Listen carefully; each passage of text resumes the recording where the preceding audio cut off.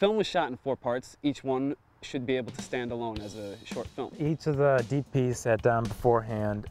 We had to figure out how we were going to do this with 4 different directors of photography. The question was, did we want all 4 pieces to look the same?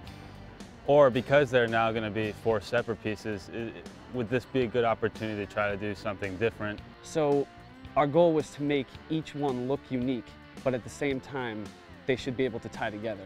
I DP'd the first piece, the one Bob directed. He really wanted to go for this idea of a new beginning with both Hawken and the London brothers. I wanted a lot of stationary cameras and long shots to really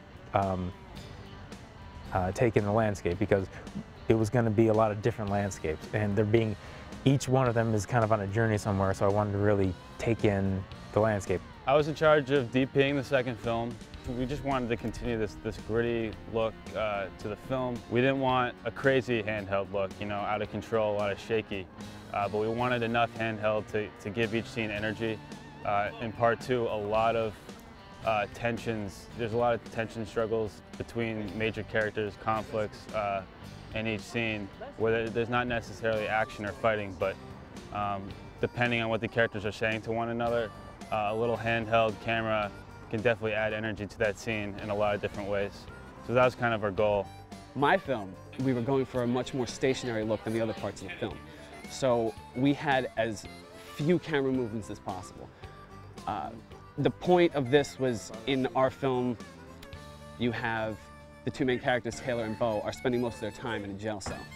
And we wanted to communicate that through the cinematography. Just sort of relate the monotony or the trapped feeling of being stuck in this one place. We wanted to keep the audience grounded and stationary for our film. And I think it works very well with the situation. The 4th film, right from reading the script, I knew that it was going to be something that was moving.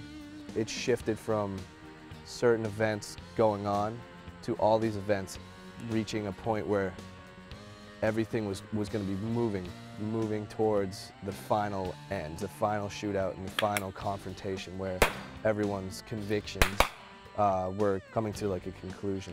We wanted each piece to look different. We wanted each piece to have its own style, have its own feel, because the stories do.